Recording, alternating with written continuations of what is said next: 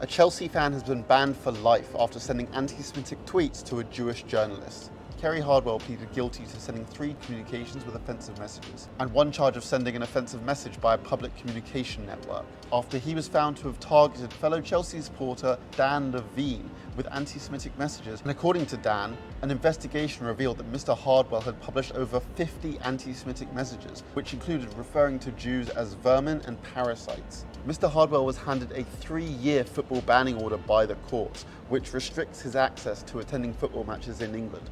However, Chelsea confirmed that he has received a lifetime ban from ever attending Chelsea games. And he's also been ordered to undertake 200 hours of unpaid work.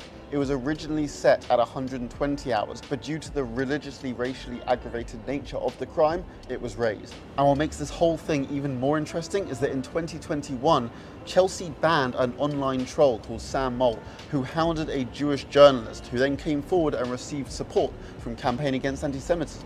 And that journalist was Dan Levene. We at Campaign Against Antisemitism commend Chelsea Football Club for giving this racist online troll a lifetime ban.